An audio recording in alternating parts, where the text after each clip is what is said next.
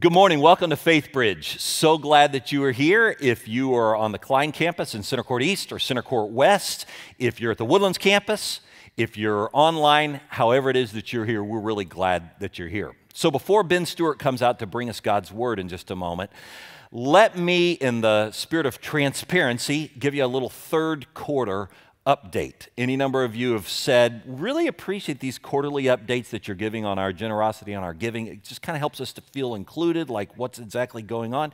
Appreciate your being transparent, especially after 2015, which was a rough year for our church and for many churches in this current economy, certainly in the Houston area.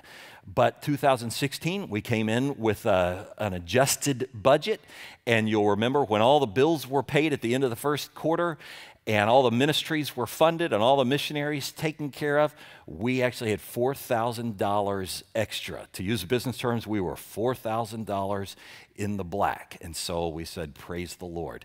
We went into the second quarter, and the news got even better because we finished that quarter $260,000 in the black. So how did the third quarter go? Well, I'll show you right here. You see the line that goes across the screen. That line represents our total budget. That is certainly everything that happens on the Klein campus. That's the Woodlands campus. That's our Bridging for Tomorrow ministries. That's our international missionaries. That's all of our staffing. That's our kids ministry, our youth ministry, and on and on and on. The whole thing.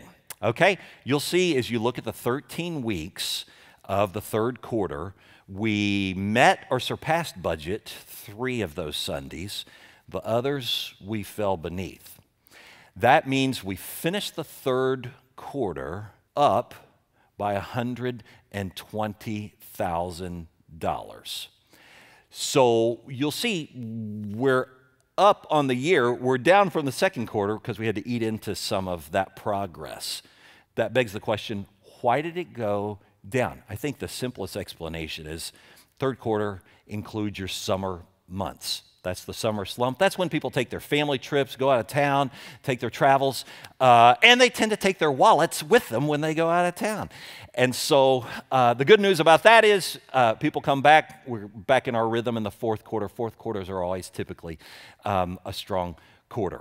And so, but while I'm thinking about it, that does remind me just to emphasize how important every single week is. Every week matters, and every single gift matters, whether it's a big gift, whether it's a small gift. They're all adding up, and they matter as we go week to week. Which also reminds me, I want to say thank you to the many of you who've signed up, and you do your giving electronically, online, automated. And that just really helps so much because whether you're in town or not, it happens in a predictable way, which helps an organization like ours that's 100% dependent on donations.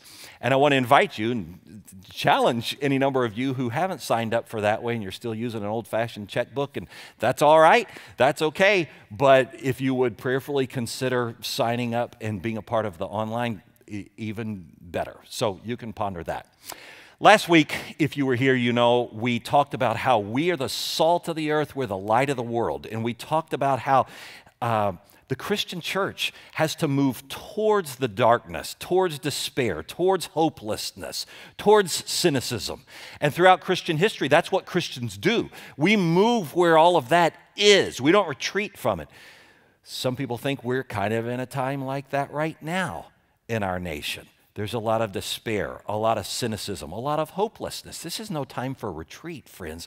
This is where we who follow Jesus have to realize we have the hope of the world, Jesus Christ. We've got the gospel. We've got to move forward, not retreating, but advancing. And so I want to invite you, I want to challenge you, especially as we go towards the end of the year here, to consider and prayerfully consider being as generous as you can be. To the many of you who already are doing that, I say thank you. To some of you who are in between jobs, I want to assure you this is no guilt trip for you right now. Hang in there. while you're in between, praying for you. To those of you who are hearing me right now and you kind of tuned me out because you're saying, I only come here about 5 or 10 times a year, maybe 15, maybe 20. He's talking to his people who come 52 Sundays out of 52 Sundays the whole year.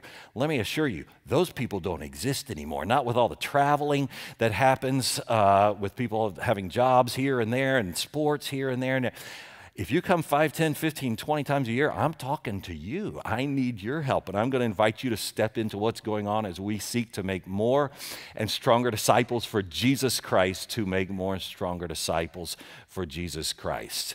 So you be generous too, as the Lord blesses you, remembering that to whom much has been given, he says, much will be required. So I'll ask you to consider prayerfully being generous around here as well.